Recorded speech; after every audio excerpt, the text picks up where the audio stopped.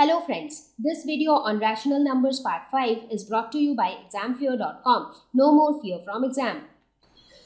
Now, when we talk about rational numbers, we see that the rational numbers, they cover the integers, they cover the natural numbers, they cover whole numbers, they also cover decimals, because rational numbers can be expressed in any of these forms.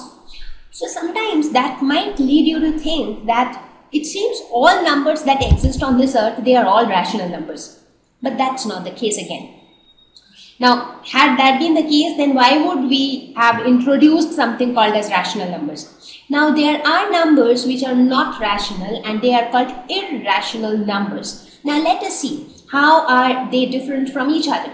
So, let's again start with rational numbers. Now, what are those numbers which fall under the category of rational numbers? So, any number, so all the integers, they fall under rational numbers. Fractions, they are rational numbers. Repeated decimals, where we have endlessly repeating digits, they are also rational numbers. Those decimals where we have limited non-repeating digits, so they are also rational numbers. Now, all of these numbers fall under the category of rational numbers. Now, let me take some examples for each of them so that it becomes easier for you to understand. Now, when we talk about fractions, so examples would be 1 by 4, 5 by 6, 17 by 18. These are all fractions and these are also rational numbers because all fractions are rational numbers. Similarly, when you talk about integers, they could be minus 51, they could be plus 22, it could be 0, and all of these are again rational numbers. You look at any of them. In fact, when you look at 0, 0 is nothing but 0 by 1, which is in the form of p by q, where p and q are integers and q is not equal to 0. So these are all again rational numbers. You talk about endless repeating digits. Now there are certain decimals. Now for example, let me take the example of 0.3333 where it keeps on repeating. So how do we write it? We write it somewhat like this, 0.3 bar, which means that 3 is going to be repeating continuously or endlessly. Now this can also be very well represented as 1 by 3. So 1 by 3 is basically 0.33333 endlessly. So, and this 1 by 3 again is a rational number. So wherever you have these kind of endlessly repeating digits, but we have to ensure that all the digits should be the same digit, because in that case this kind of a decimal can be very well denoted by a rational number. Therefore this again falls under the category of rational numbers.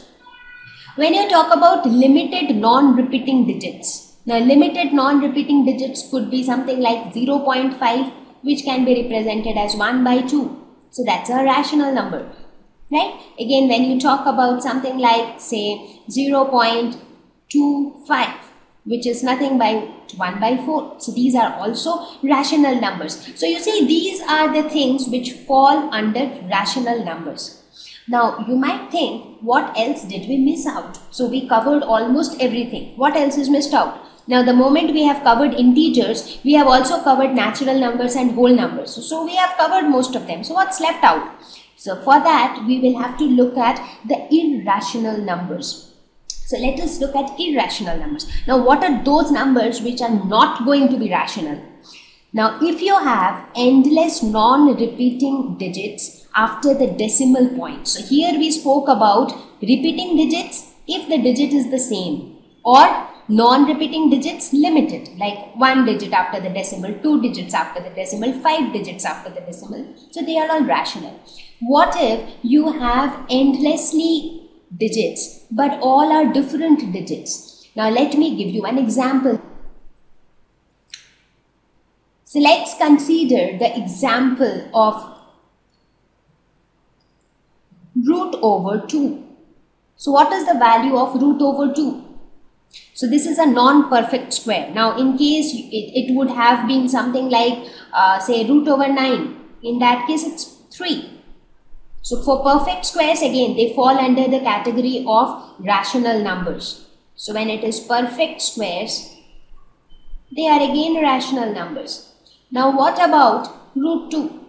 Root 2 is, the value of root 2 is somewhat around 1.414213 and so on. So the digits keep on repeating. I mean, you have endless number of digits. There are digits coming one after another and they do not repeat. So they are like all different digits, all random digits coming one after another. So is this a rational number? This is not, because this number can never be represented in the form of p by q, where p and q are integers with q not equal to 0.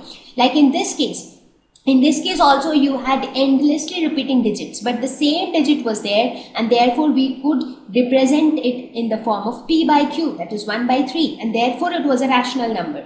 But in this case you can never represent it in the form of p by q. However, for calculation purposes, we consider root over 2 as 1.414, but that is just an approximation. That is not the actual value of root 2. So when you look at the actual value of root 2, it is not a rational number. It is an irrational number because it can never be represented in the form of p by q. So we can say that the non-perfect squares, so it is not only about root 2, it is about all the non-perfect squares like root 2 or root 5 or root 7. So they are all non-perfect squares and they are all examples of irrational numbers. So that's one category where we find irrational numbers. Now again, another common example of irrational number would be the famous value of pi. So what is pi? If I ask you, all of you would say pi is 3.14 because that's the value that we use for calculation purpose throughout our mathematics. But that's not the accurate value of pi. So the accurate value of pi is somewhat like 3.141599265 and so on. So this is again an irrational number because you will never be able to represent it as in the form of p by q. Now, a lot of you might have a question in mind that we always represent pi as 22 by 7. We say that the value of pi is 22 by 7, which is in the form of p by q. So it should be a rational number. But this 22 by 7 is just an approximation. It is a rough approximate of this value of pi. But accurate value of this can never be represented in the form of p by q. Therefore, if somebody asks you, then pi is an irrational number. But if somebody asks you, is 22 by 7 an irrational number? No, 22 by 7 is a rational number because it is in the form of p by q, where p and q are integers and q is not equal to 0. So here we get to see that indeed there exists irrational numbers as well. Now, when you look at this description of rational and irrational, you might think that maybe most of the numbers are rational numbers and there are just a few irrational numbers which we can count in our hands. But in reality, that is not the case. Now, whenever you add one rational number with one irrational number, the result is always irrational. Similarly, whenever you multiply a rational number with the product of a rational number and an irrational number is always an irrational number. Now looking at this, can you approximate that there are huge number of irrational numbers that exist? Thank you. Please visit examfear.com to avail free quality education with a simple 4-step learning process where you can watch video lessons, you can ask your questions, you can refer notes, and you can take a free online test. We have content for class 6 to 12 on physics, chemistry, mathematics, and biology, along with practical videos. So what are you waiting for? Please subscribe to our channel for daily updates. Thank you.